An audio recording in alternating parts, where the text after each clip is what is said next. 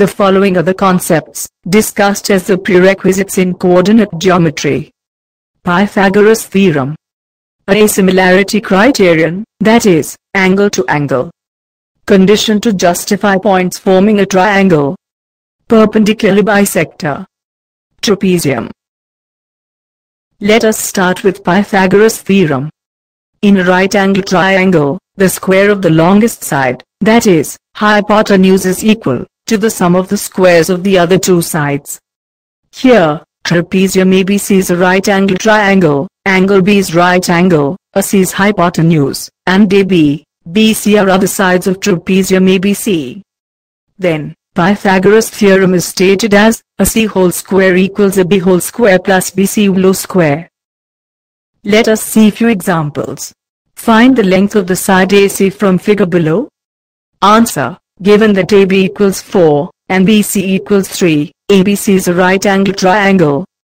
Applying Pythagoras theorem, that is, in a right-angled triangle ABC, square of hypotenuse, AC, is equal to sum of squares of other two sides, AB and BC, that is, AC whole square equals AB whole square plus BC whole square. Now we have AC whole square equals 4 square plus 3 square. AC equals square root of 25.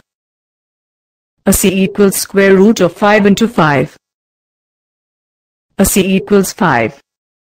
Therefore, length of side AC is 5 units. Let us see another example.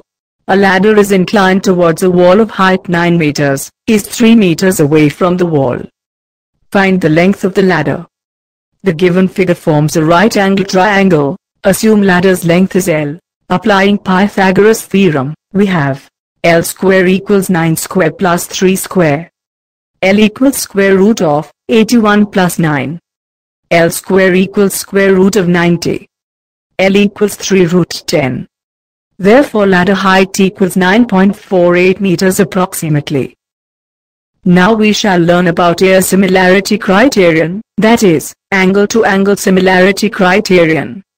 If two angles of one triangle are respectively equal to two angles of another triangle, then the two triangles are similar.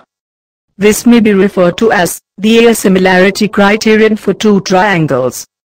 Or, if in two triangles, corresponding angles are equal, then their corresponding sides are in the same ratio or proportion, and hence the two triangles are similar. Let us see the condition to justify points forming a triangle.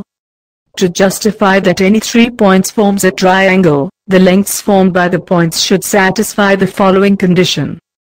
The sum of any two lengths between the points should be greater than the third length formed by the points.